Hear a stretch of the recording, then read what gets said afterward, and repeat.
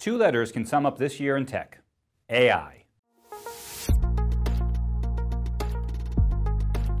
When we thought back to what made headlines in the tech world this year, there was one theme we couldn't ignore: artificial intelligence. Whether for fun, for business, or anything else, AI dominated technology trends.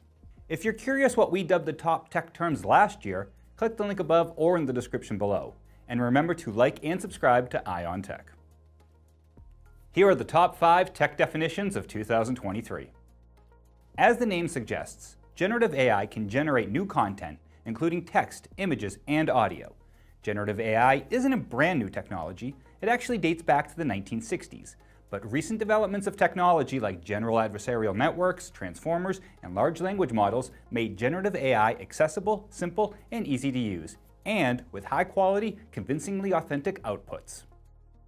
As previously mentioned, generative AI's buzz is largely due to large language models, or LLMs.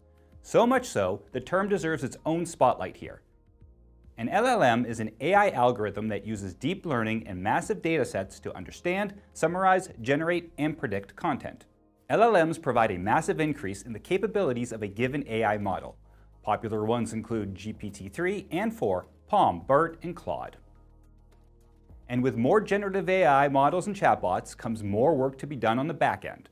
Prompt engineering is an umbrella term for training AI models, combining logic, coding, and art to refine and improve them.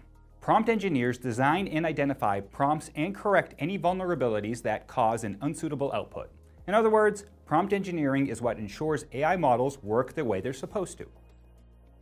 You can't talk generative AI without talking about ChatGPT. And for a time, it seemed ChatGPT was synonymous with chatbot. Launched in late 2022 by OpenAI, ChatGPT was one of the first chat interfaces on the mainstream market. It runs on the LLM GPT 3.5, while ChatGPT Plus uses GPT-4, which can handle more complex tasks and multimodal content generation. Users have flooded ChatGPT servers with requests to write essays, business proposals, jokes, summaries, meal plans, poetry, and more. ChatGPT's immediate success and popularity opened the door for other developers to follow suit, which brings us to our next term. Released in early 2023, Bard was Google's response to ChatGPT. Some think its release was rushed, as evidenced by its embarrassing mistakes during a live demo intended to promote the chatbot. But almost a year later, Bard proved to be a solid competitor to ChatGPT. Bard uses the LLM Palm and is designed around search, meaning it allows for more natural language queries and provides context around its responses, rather than a list of links. While it does fall under the umbrella of generative AI, its main purpose isn't to generate new content, but rather supplement search and synthesize new information. So what do you think? Did we adequately sum up the year? Comment on what you think we missed, and remember to like and subscribe to Eye on Tech for more business technology tips, trends, and terms.